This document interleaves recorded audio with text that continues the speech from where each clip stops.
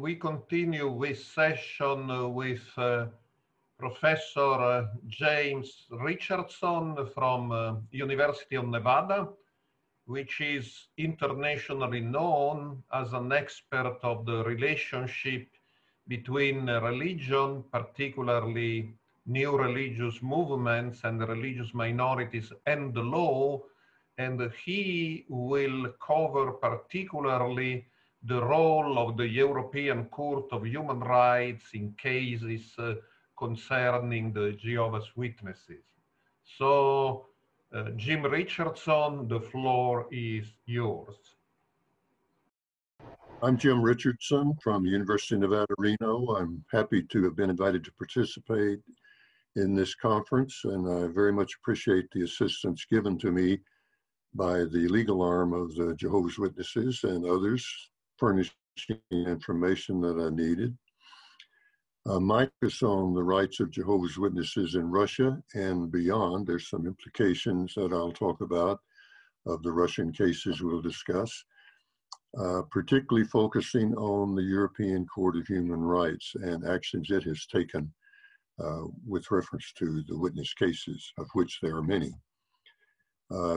My first slide is just for those who may be uninformed, but I think most of this audience is informed about the early history of the Jehovah's Witnesses, how large they are, 8 million members worldwide, and the fact that they have developed a remarkable ability to defend themselves and promote their beliefs and practices in courts of law in Western countries.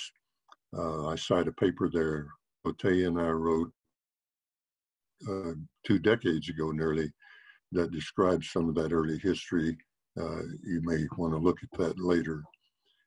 I wanted to first of all talk about some of that history in the United States, where the witnesses actually filed hundreds of cases from the 1930s and 40s, mainly over their proselytizing practices. And they have developed a very impressive record in the United States. They've won over 50 of those cases and have expelled the so-called Bill of Rights in the United States Constitution governments. It did not apply to local and state governments initially, but Jehovah's Witness cases and cases brought by some other minority religions in America have helped establish the freedom of religion, the freedom of association, the freedom of expression provisions in the United States Constitution in that Bill of Rights. But these cases have also helped establish conscientious objection rights, medical treatment rights, rights of parents to raise their children within a religion, the custody cases, and other things as well. So it's quite a remarkable record in America. Then about a decade later in the 50s, the witnesses were able to do something similar in Canada. It turns out that in Canada from 1940 to 43, they were actually banned because of their refusal to support the war, and they suffered very serious discrimination as a result. But after that, they were able to file a number of cases in the 50s and won those cases, including even a very famous case against the Premier of Quebec, who was conspiring, working with the Catholic Church to try to stop the witnesses from their work in Quebec. So these cases in Canada also contributed to the movement toward the Canadian Charter of Rights and Freedoms that is now the law in Canada and helps protect religious freedom there for the witnesses and others. Some background on what happened in Europe. Obviously, during World War II, the witnesses suffered greatly, as did many others. Nearly a couple of thousand of them, I think, were put in concentration camps, and many of them died. But in the post-World War II environment, there was an agreement among the nations on the winning side of that war that something should be done to help protect human and civil rights in the future. And so the Council of Europe was established in 1949, They developed, those nations, original members of the Council of Europe, developed the Convention for Human Rights and Fundamental Freedoms, which was approved in 1950 and finally made effective in 53. And that included Article 9 on freedom of thought, conscience, and religion, and a number of other articles very important to the establishment of religious freedom in Europe. The European Court of Human Rights itself was established to enforce the convention, but it's worth noting that Article 9 was not enforced for 4 decades until 1993, with the case we'll discuss later, the Kaunas case, a witness case out of Greece. That occurred in 1993. Prior to that, the court granted a great deal of what's called margin of appreciation to the original member states. They assumed that these states knew how to manage religion and grant religious freedom. And so there was no Article 9 case won, even though some were filed by the witnesses and other groups prior to 1993. If you were familiar with that, so I won't read through it. You should note that the second part of Article 9 does allow some leeway, and that's much discussed and contested in some of the cases we'll be talking about. I thought I would list for you other articles that have been cited in now 57 current cases filed by the witnesses and accepted, granted admissibility against Russia. That's by far the largest number of cases involving religion before the court right now, and involves the majority of cases pending from Russia as well. So we see Article 3, prohibition of torture and inhumane treatment; 5, right to liberty and security; 6, right to a fair trial; 6, respect for private and family life; 10, right to freedom of expression; 9, right to assembly; 13, right to effective remedy; 14, prohibition of discrimination, including religion; and then Protocol 1, Article 1, protection of property. So these are all articles that have been cited along with Article 9 violations in claims made against Russia by Jehovah's Witness cases in Russia. Here's a little bit of early history on the witness cases. I mentioned the Kaunas case in 1993. It involved Kaunas, who was proselytizing. He had been arrested about 60 times himself and fined and put in jail. This particular case was submitted to the European Court of Human Rights. They accepted it in, I think, 1988. And in 1993, they finally ruled that there was a violation of Article 9 in this case. It was a split vote, by the way. It wasn't unanimous. This case was made possible really because Greece was one of the original members that made it a criminal offense to proselytize, a very strange law that was put on the books when democracy was reachieved in Greece. I think the timing was very propitious, and I've even called this one, unquote, pilot judgment, unquote, of the court. As we know, the Soviet Union had just dissolved. Many of the former Soviet nations, dominated nations, wanted to join the Council of Europe, even though most did not have a history and a culture supporting religious freedom. They either opposed religion overtly, or they had a national religion that did not approve of religious freedom for minority religions. Since 1993, there have been a flood of successful Article 9 cases and related articles that I mentioned above. Many of them involving Jehovah's Witnesses, with most of them coming from former Soviet-dominated countries, and of course Greece, which never took off its statute criminalizing proselytizing. Here's a record of the witness cases before the European Court of Human Rights. From 1964 through August of this year, There have been a total of 300 witness cases filed with the European Court of Human Rights from many different Council of Europe countries, but most of them are coming from Russia and other former Soviet-dominated regions. The witness plaintiffs have won, however, 66 cases. They've had 25 friendly settlements, which means the government agreed to settle the cases with them in a way that was positive for the witness plaintiffs. And in 2 particular cases, government just gave up and filed a unilateral declaration agreeing with the plaintiffs and not even bothering with a friendly settlement. So that's a total of 93 favorable outcomes, an unbelievable and impressive record. The witnesses lost 2 cases, but one of those involving conscientious objection was overturned later when the court finally decided to support conscientious objection as a right of witnesses in the Council of Europe region. 98 were declared inadmissible. Most of those were dealing with conscientious objection, and they were declared inadmissible before the European Court finally ruled in favor of the conscientious objection cases.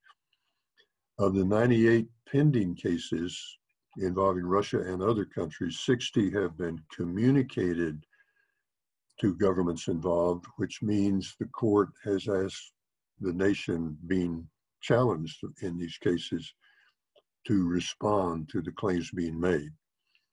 So that's quite a record that they've achieved before the European Court of Human Rights. They've won friendly settlements or won cases and achieved unilateral declarations in cases involving registration, taxation, censorship, freedom of expression, child custody, deportation, confidentiality of medical records, the lack of neutrality of the state, conscientious objection, and disruption of meetings. And it's worth noting in passing that even France, the home in Strasbourg of the Council of European Court of Human Rights, has even lost an Article 9 case in 2010 involving the witnesses. The French were attempting to drive the witnesses out using their tax laws, and that turned out to be unsuccessful. But the pending Russian cases are very troublesome and have many implications, which we'll talk about toward the end of the presentation.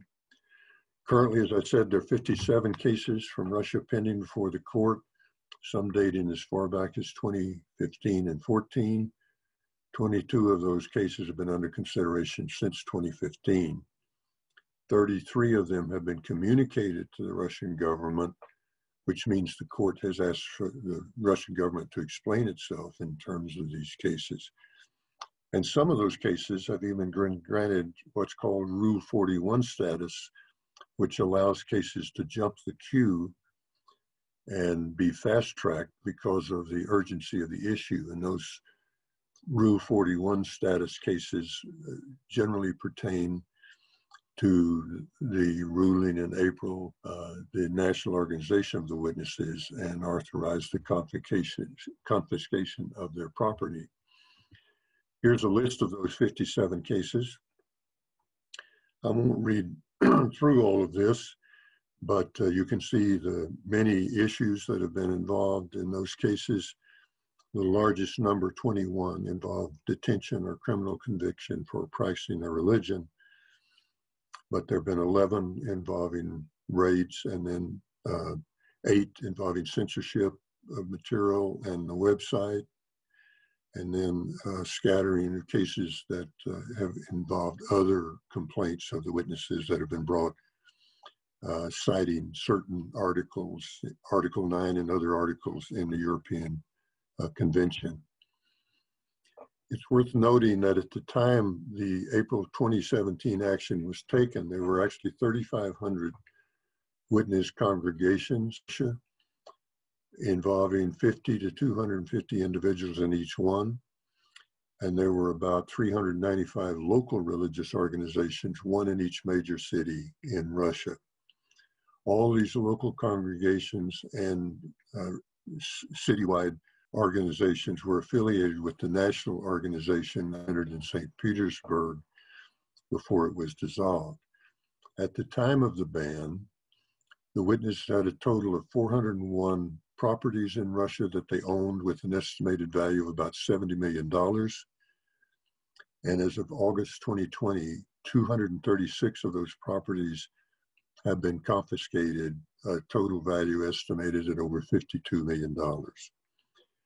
It's worth noting also that over 1,100 witness homes have been raided since the 2017 Supreme Court ruling, and that 275 of those homes have been raided even during very little attention being paid to the health risk of those involved with those raids. There have also been a number of criminal actions against witnesses in Russia, that many of which have been involved in the complaints in the European Court of Human Rights that are being considered by the court.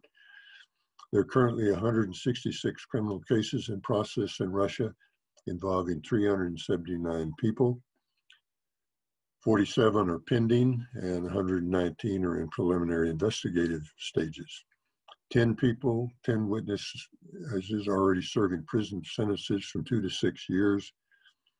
34 people are in jail awaiting trial, some for up to 2 years, and 30 people are under house arrest. And at the bottom of this slide, there's a link given to the witness website that updates these figures on a daily basis. There are a lot of implications of the European Court of Human Rights decisions for witnesses and for other minority religions. It's worth noting that witnesses are now registered and active in most Council of Europe countries. Russia is, of course, a major exception.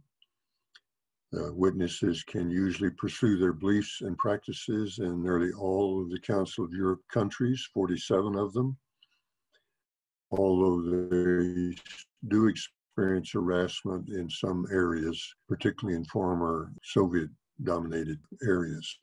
But it's worth noting a very important thing, that other minority religious groups have also gained rights from the many legal battles being fought by the witnesses. There are other implications. The Article 9 and other articles relevant to religious freedom are being enforced more often by the court in its decisions. It seems to be giving less deference to the margin of appreciation, particularly in countries that have not had a history and a culture of allowing religious freedom. What initially looked like a double standard between original and newer members of the Council of Europe from former Soviet-dominated countries needs to be looked at more carefully. It's more nuanced. There is a major thrust of those decisions involving the witnesses and other religious groups from former Soviet-dominated countries, allowing those religious groups to at least exist, which has been a major problem in some of those nations, and also in France. There's less of a focus on individual religious freedom issues with Article 9 case law, but some of the witness cases do involve individual freedom claims, not just the right of an organization to exist. There are other implications, of course, broad implications. I've already mentioned about courts in US and Canada allowing the witness cases to go forward, establishing very important precedents for religious freedom for the witnesses as well as other groups. But in both the US and Canada, the courts also have been using witness cases and other minority religion cases to expand the authority of the court in the United States over state and local governments, and in Canada over actions of the provinces and other local governments there as well. And I've already mentioned the establishment of the Charter of Rights and Freedoms in Canada that the witnesses contributed to. It's worth noting in Europe, the court has obviously been using witness cases to expand its own authority over these former Soviet-dominated nations. letting them know that not only will they enforce Article 9 and related articles concerning religion, but that the court will be countries as well. But it's a very serious question about what's going to happen with these Russian cases. Russia has lost a number of cases involving the witnesses and other religious groups, and its typical response is to not change any of the laws, to simply pay the fines that the court has rendered against Russia, and do nothing to change its practices and its laws. So that could happen. There's implications for the future of the Council of Europe, itself, I think, because Russia is refusing to change its laws. And in fact, the recent changes that Putin got passed in Russia makes it even more clear that Russia does not need to abide by the rulings of the European Court of Human Rights. That would put it in obvious violation, clear violation with the convention that Russia is a signatory to, which calls on Russia to abide by the rulings of the court, abide by the Convention of Rights and Fundamental Freedoms. So there's a real collision going to occur in the very near future, I think, when the court finally rules on these Jehovah's Witness cases. I don't see how it can avoid ruling in favor of the witnesses in most of those cases. What it will do remains to be seen. So with that, I'll close my presentation. Thank you again for the opportunity to participate. If anybody is interested in talking to me about this presentation and these cases, my email address is on the very first slide of the presentation. I'd be happy to communicate with you further. Thank you very much.